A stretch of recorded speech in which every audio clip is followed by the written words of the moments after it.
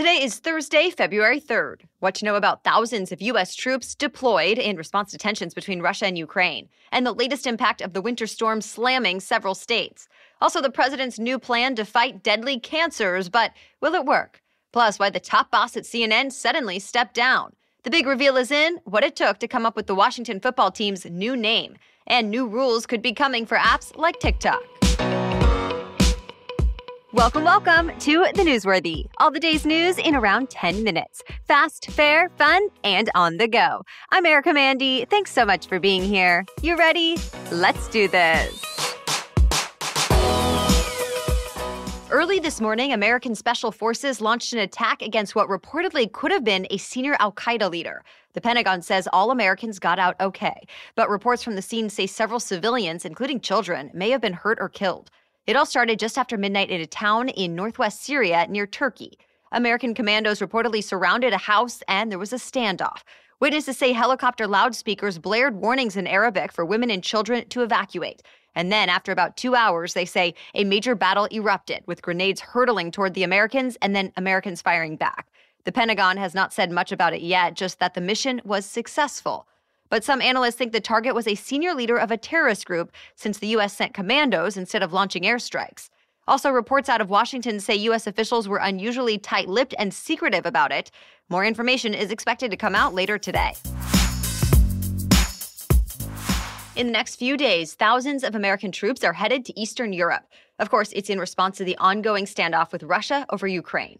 The Pentagon says 3,000 service members are going to Poland and Romania temporarily to show support for fellow NATO members. And the idea is this might keep the crisis from spilling over into other countries. The American troops will be traveling from either North Carolina or Germany. And that's on top of the 8,500 more who are still on standby. No matter what, though, the U.S. says it will not send troops all the way into Ukraine. Even though Ukraine is an ally, it's not an actual NATO member, so the U.S. doesn't have any obligation to come to its defense. Instead, the United States has mostly been sending weapons to help Ukraine defend itself. Even still, Russia is calling the new troop deployments destructive and unnecessary. Russia insists it has no plans to invade Ukraine, even though it sent 120,000 troops, weapons, and other supplies to the Ukrainian border, and it's been making demands. In fact, one of those demands was that Western nations not send troops into Eastern Europe. The other big one is to keep Ukraine from joining NATO. Since the U.S. and NATO are not willing to meet either demand, Russia's President Putin says his concerns have been ignored. And there's growing fear Russia will attack Ukraine any day now. Nearby NATO countries worry they could be next. So on top of the U.S., the UK, France, Spain, the Netherlands, and Denmark have also started positioning troops, ships, or aircraft to NATO's eastern borders. To be continued.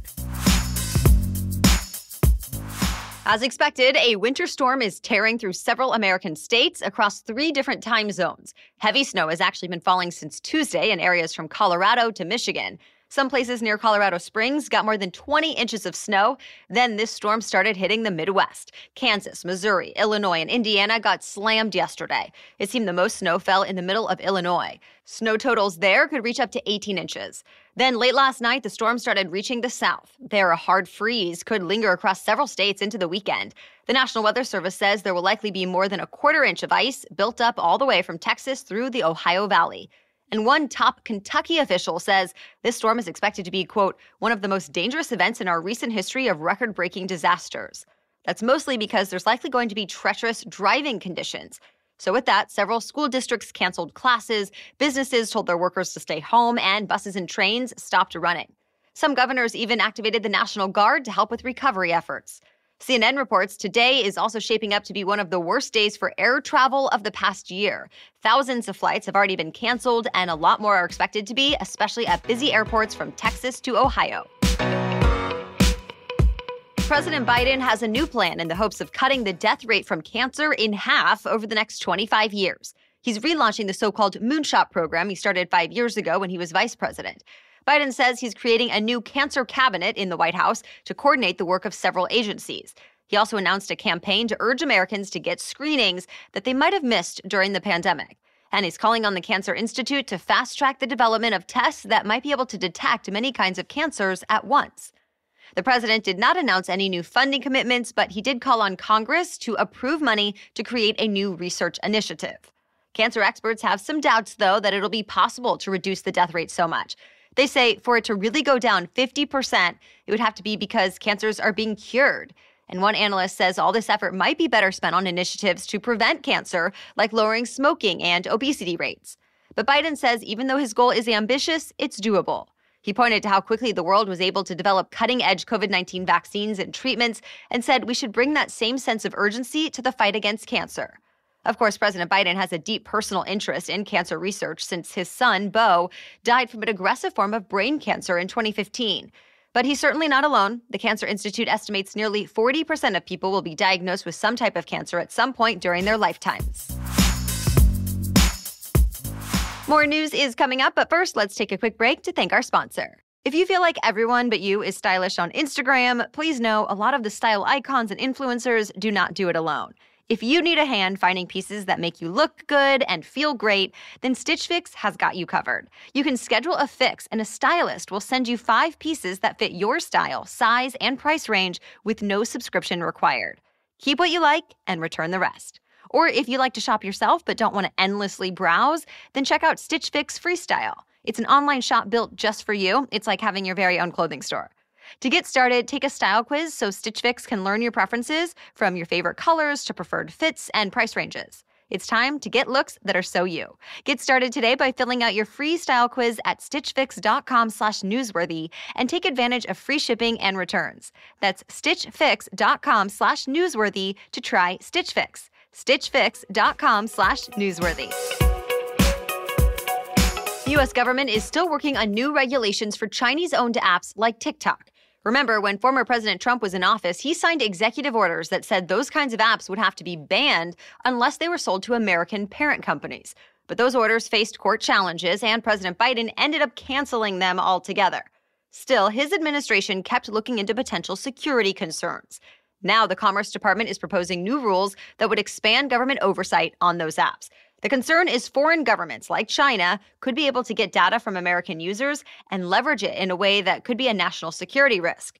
So new rules could require apps to go through audits so the U.S. could independently scrutinize their code and what data they collect. So far, no response from TikTok. But in the past, it's said it doesn't share information with the Chinese government anyway, even though its parent company ByteDance is based in Beijing. TikTok is easily the most popular app out of China, since it was actually the most popular app, period, in both the Apple and Google app stores here in the U.S. last year. And for now anyway, it's not going anywhere. The Commerce Department does not have a timeline for when the rules will be finalized. It's nearly 2 years in the making, but the Washington football team finally has a new name, the Commanders. After 87 years with its old name, which is considered a racial slur to Native Americans, and 2 years as just the Washington football team, the organization revealed the new name, uniforms, and logo yesterday. But it was a process to get there. Team officials sifted through 40,000 fan submissions and narrowed it down to 1,200 potential names. They did surveys and research. They even did focus groups with fans and cold-called ticket holders to see what name resonated the most. The team president and head coach said they knew they wanted to pay tribute to the military, and they did with the name the Washington Commanders. On this weekend's special edition Saturday episode, we're talking more about the impact of Native American names and imagery in sports with a sociologist and researcher, and we check in with the so-called mascot guru. So be sure to listen this Saturday. CNN's top boss is stepping down because he kept his romantic relationship with a fellow executive under wraps. The network's president, Jeff Zucker, said he was wrong to hide the relationship with executive vice president Allison Gollust. She will stay with the company. Their relations came to light during the network's internal investigation into former anchor Chris Cuomo. Despite being CNN's top-rated host, Cuomo was fired last year during an inquiry into whether he helped his brother, then New York Governor Andrew Cuomo, fend off sexual harassment allegations. As for what's next for one of the most powerful positions in American media, the CEO of CNN parent company Warner Media says 3 top CNN executives will team up to take over Zucker's old duties for now. Several big-name artists were nominated for induction into one of music's most exclusive clubs. They include Dolly Parton, Rage Against the Machine, Lionel Richie, Pat Benatar, Carly Simon, and Eminem, just to name a few. If Eminem does add a Rock and Roll Hall of Fame membership to his 15 Grammys, he'll become only the 7th hip-hop act ever to be inducted. While the Rock Hall of Fame has been criticized before for not having a lot of female artists inducted, last year's list included Tina Turner, the Go-Go's, and Carole King. And this year marks the most women to be nominated in the past 30 years. The winners will be announced in May with a ceremony to come in the fall.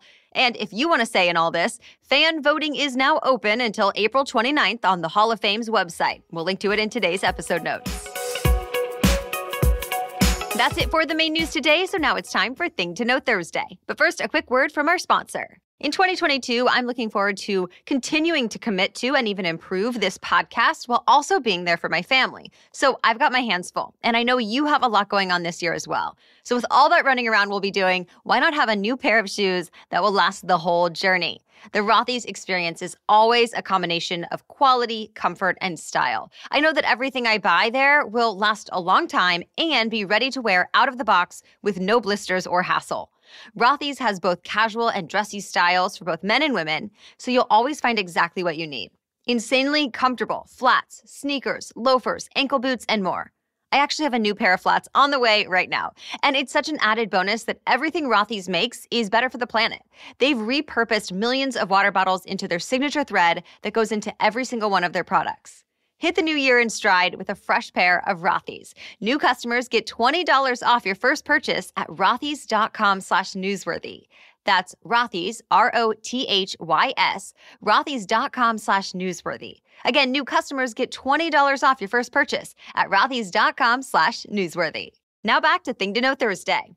The Beijing Winter Olympics kick off tomorrow. And since we're still in the middle of a global pandemic, the Olympic athletes and other attendees will go through some of the strictest COVID-19 prevention protocols ever created for an event. Remember, the general public is not allowed to go and watch, but 11,000 people from around the world are expected in Beijing. So to try and avoid COVID at all costs, these super strict measures are in place like a closed-loop system. That's meant to shut off the outside world completely. Inside the loop are all the actual competitions and training venues. So to get inside, everyone has to be fully vaccinated against COVID-19 or to have quarantined for 21 days. They also have to test negative for the virus twice. And for anyone who tests positive while there, they're taken to an isolation facility or hospital. Also, people who are going to the games cannot use public transportation. They have a taxi service dedicated just for them, and it can only be used within the loop. N95 masks are required everywhere, all the time, except for training, competing, eating, drinking, or sleeping. And they'll follow the traditional rule to stay 6 feet apart from each other.